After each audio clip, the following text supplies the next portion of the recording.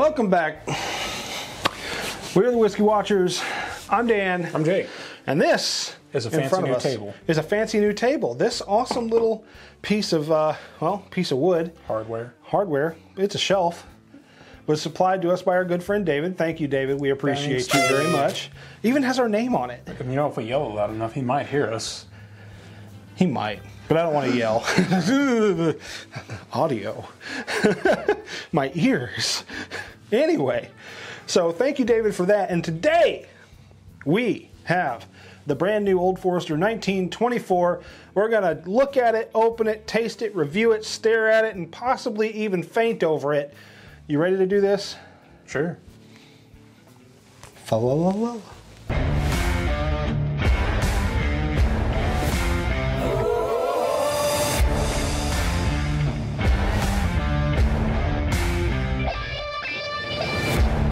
All right, so Old Forester 1924, brand new addition to the Whiskey Row series, coming in with a brand new mash bill to Old Forester of 79 corn, 11 rye, 10% malted barley.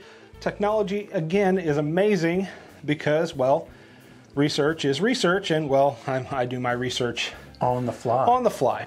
So, this thing also sports 100 proof, so 50% alcohol for your face piece, and comes in at an age statement of 10 years with an SRP of, guess how much? $119.99. You're close. You're really close. $129. Lower. $109.99. $115. $115 on the dot. We got, and I walked out of the store with this for $130, even flat. So I don't think I did too bad. Considering it's an annual release, apparently. So this bad boy, celebrating the acquisition. Nothing better in the market. Nothing. George Garvin Brown. Nothing at all. So this release celebrating in 1924 Old Forester acquiring barrels from other distilleries that had closed during Prohibition, bottling them as Old Forester. So here we go. Pause for cork pop. Let's hear it. Not bad. A real cork. Ooh, if you whiff what I whiff.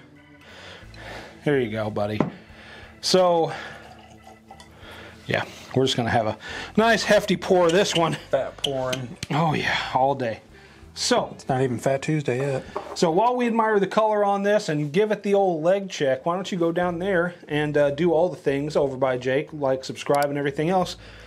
At the cost of $0 to you, you could support us by showing us your love. Anyway. By pressing a single button. One single button. Well, two. We want them to like, too. Two single buttons. And hit that notification bell. 3 single buttons. Look at you go. Yeah. Anyway, so the color on this is a nice, like, burnt orange. Oh, baby. Them legs are there. This one passes the leg check. As our last review, oddly enough, Old Forester products, the 100 proof and the barrel proof, didn't really pass the leg check. This one, however, shining bright in the leg check, got legs for days. So, be that as it may, how is it on the nose? I can already smell it just moving it around. Can you smell it? I haven't been sniffing. Oh, just moving it around is just aerosolizing everything. I love it. Anyway, on the nose. I don't have enough breath to smell how good this is. This is just bright fruits, barrel char, caramel. A little bit of corn. You do get a little bit of graininess on this one. It reminds me of a birthday bourbon kind of nose, almost. Doesn't it? A little. I mean, birthday bourbons often carry that 9 to 12 year age statement, so this is in the realm. But it's a different mash bill. Different mash bill. Crazy. Man. Oh, I can already tell this is going to be a good one. We've had some serious flops in the beginning of the year, so we're due for a hitter. Sounds like a gambler talking. I know, right? I'm in Vegas right now, just gambling my hopes and dreams away on a bottle of whiskey. So, The nose is everything I want from Old Forester. Like, I know this is a new mash bill, but the aromas are similar. I don't get as much of the cherry. I get like apple, apricot, pear almost. Yeah. With a nice like woodiness behind it. And cinnamon. You're eating a pear on a mid-autumn's eve. More or less. So anyway, let's stop ogling over the nose because we always do. Anyway, cheers everyone. Cheers. Cheers everybody.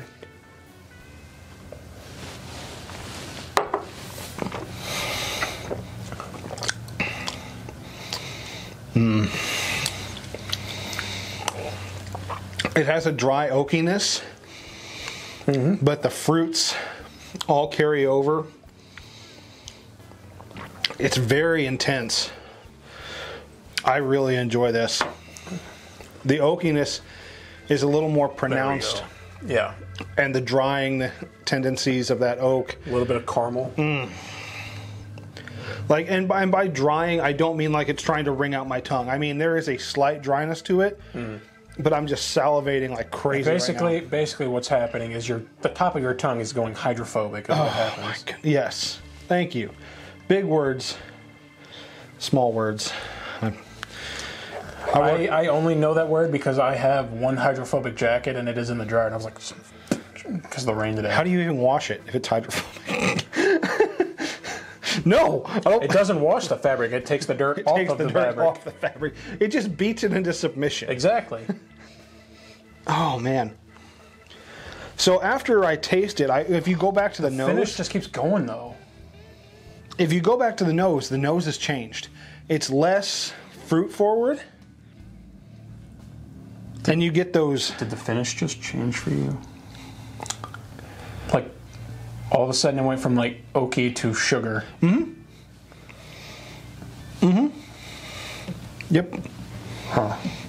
Interesting, right? Yeah. Talk about a transformative experience. Anyway, I'm going whiskey in disguise. Yeah, right. I'm gonna clear the old palate here. Shout out Stone Brewing. Oh, that has gotten intense, and I love it. I know. The nose just changes. It becomes this brown sugar, oak, caramel, like, bomb. And a true bourbon. American bourbon.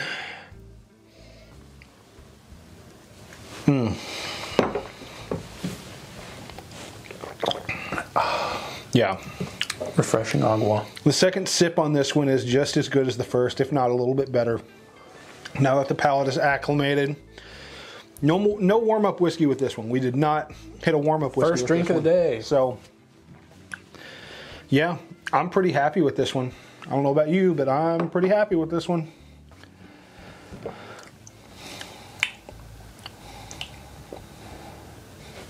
It's okay. There will be more. I promise. Just keeps getting sweeter. So if I didn't mention it before, this one is going to be an extension of the Whiskey Row series. However, it whiz. We can't do that on this channel, you know. I know. Right? This is not an educational channel or a channel for teaching toddlers how to use the potty. Yeah. This will be an annual release, so I'm hoping in the realm of like a Stag Junior. Stag. Yeah, it's weird that they took the junior away because now it's hard to differentiate. I know. Well, I mean, most people will say GTS or George T. I want to start saying Mr. T and really throw people off. Mr. T. Anyway, I'm hoping this is going to be one that's more along the lines of the Stag model. So maybe once or twice, maybe 3 times a year, depending on how frisky Old Forester is feeling. That Elijah Craig model. Yeah. But for this one, let's go ahead and throw out a grade here. Man.